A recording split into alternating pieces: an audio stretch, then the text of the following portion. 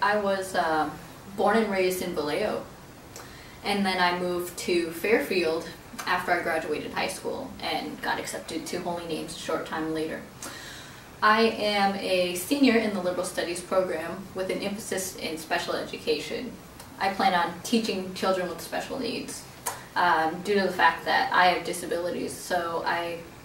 really understand that aspect of what it is to deal with the struggle of having a disability. You definitely do not have to be afraid of coming to a small institution, particularly because everyone is just rallying together ready to just help out the particular individual with their college journey. I definitely think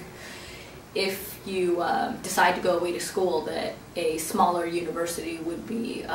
more efficient in terms of getting exactly what it is you need, whether it's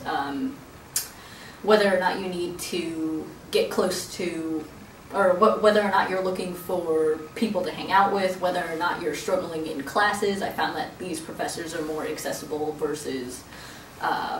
professors at professors at a junior college who just see you as a number, whereas here at Holy Names, the professors, they know you by name, and that's really good.